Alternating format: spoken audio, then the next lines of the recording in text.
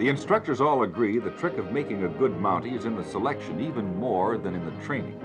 While there is no rule to this effect, you will seldom find the son of a wealthy man in the scarlet uniform. The self-seeker finds little encouragement here, but still the personal pride and the high esteem of the Mountie's protectorate are rare values indeed, despite the fact the outer service of a materialistic world would seem to say otherwise.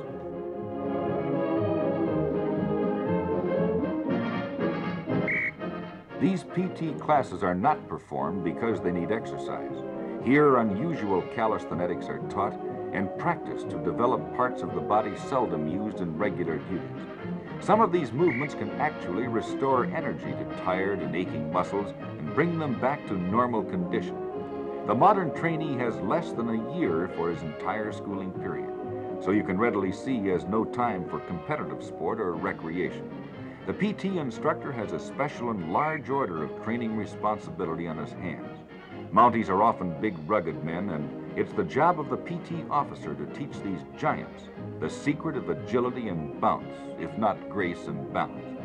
To establish a high and common level of values among the minds and muscles of a constant stream of Canadian manhood is a challenge and a duty that baffles the law enforcement agencies of other countries. And yes, the RCMP has come up with a system that inspires a special breed of man.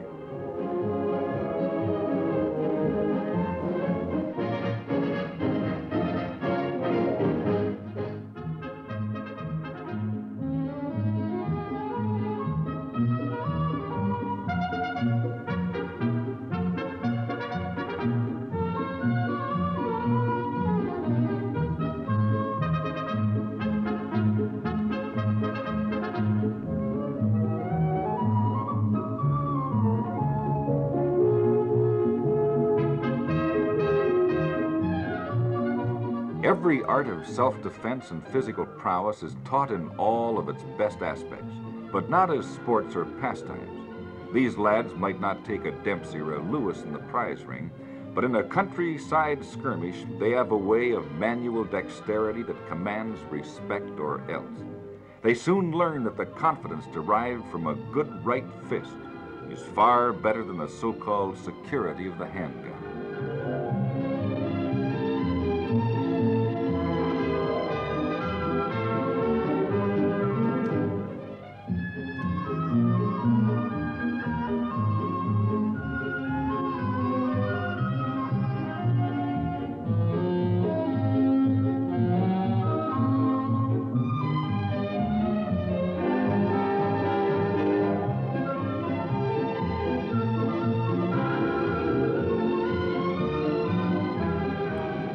However, when the occasion demands it, the Mountie is well grounded in the most desperate tricks of the trade. Jiu-jitsu, judo, and modern methods for committing mayhem on the human carcass is not exactly a lost art in the scarlet repertoire.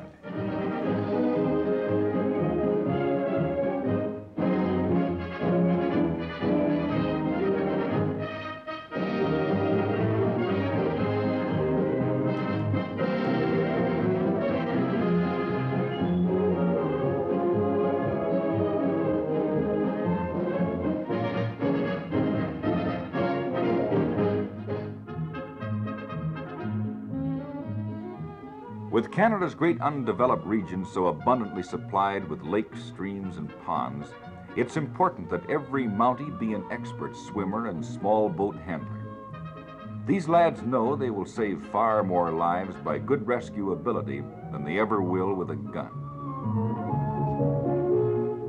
Never touch a drowning man. It usually ends in 2 deaths. The canoe paddle is a magic wand that's worth its weight in gold in nearly every marine emergency.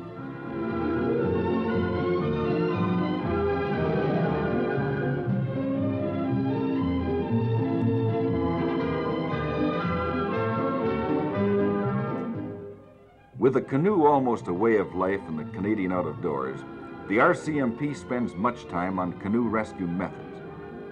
Thousands of lives are saved every year because of the special drills practiced here in a school camp. The canoe is a tricky vessel that looks so graceful and harmless. These recruits are soon sold on the ensuring belief that a little work and a little care can well prevent enjoyment from turning into despair.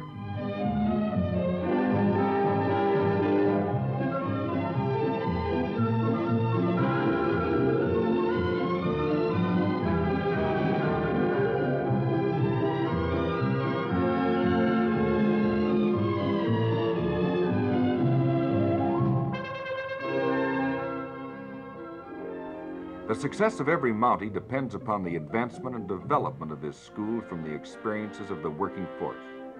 Each batch of trainees must have at least a few newer and better methods than its predecessors. No position on the force is allowed to become stagnant or stationary.